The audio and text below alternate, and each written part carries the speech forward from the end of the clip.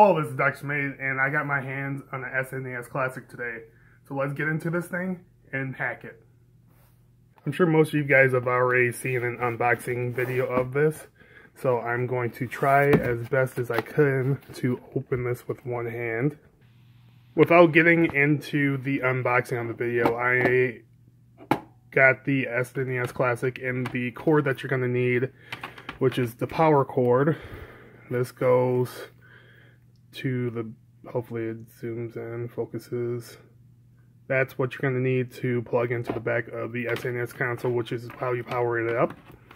And the USB, which you will have a cord to plug into the into an outlet, but this will plug into your computer, so it will sync data to it. So once you have these two, you can go to the computer, which I will see you in a second with. Okay, we are back. Sorry for the shaky cam, but the program that you're going to need, which will be linked below, will be Hatchy 2. Again, the link will be below, and I will also throw a link to where, sorry for the shakiness, where you can get ROMs to add more games to the SNES Classic. But I've already downloaded the Hatchy 2. I am also going to open it up. You will also need a program called WinRAR or 7-Zip, which they are free.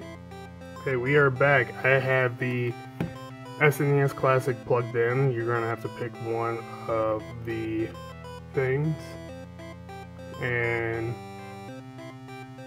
just add more games. For me, I made a folder on my desktop called SNES Classic ROMs. I'm just gonna add all of them. I should have probably just did one for this tutorial, but because some of the games might not work properly. But anyways, for this, you can browse Google for a cover. I'm going to pick the first one, and then you go through and make your own covers. So I'm gonna do that real quick and catch you on how to finish this process up. Okay, I am back. A little fuzzy, there it goes. So I'm going to press sync, select the games to the SNES Classic. You want to flash your custom kernel. Alright, the power switch is off.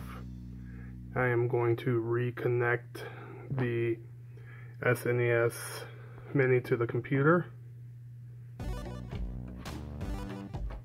And then hold the reset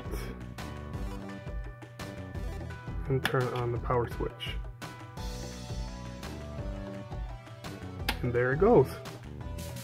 It's truly that simple. All you do, if you don't know, is you press the reset, you hold it while pressing the power up, because these buttons work similar to what the original SNES Classic does.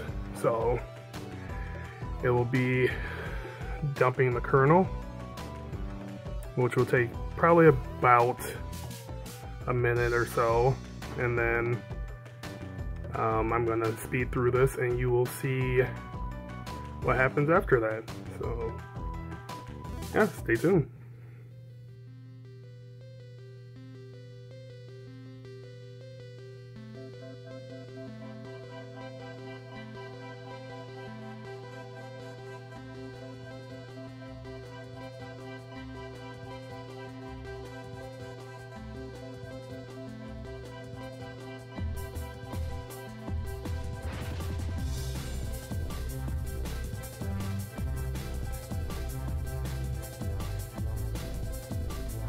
Right now it is uploading the games, which is a lot quicker.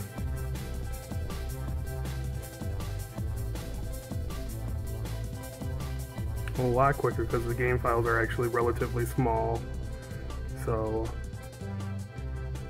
yeah, it is done. So I'm going to unplug this and put this in on my small TV right here and let you see the games and work, okay? So stay tuned. Okay, here's the moment of truth. About to power up the SNES Classic Mini for the first time.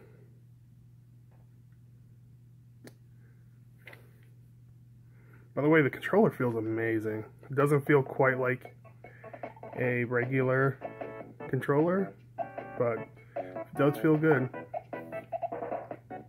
Alright, there's the original games,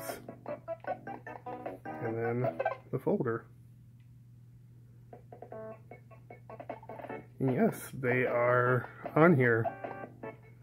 So many new games on here. Extremely excited to add these on here. And it is truly easy. And then there's another folder for the other new games. And again, it's an easy process. It doesn't take more than 5 minutes to do. So I definitely recommend everybody doing this. But this is Dexme. Leave a thumbs up if you like the video. And again, I will be in the future messing around with my Raspberry Pi Mini and doing a lot more tutorials and stuff in the future because I do love this kind of stuff. So, but anyways, again, leave a comment below, subscribe, and leave a comment below because I love messaging you guys back. Until next time, get your game on. Deuces.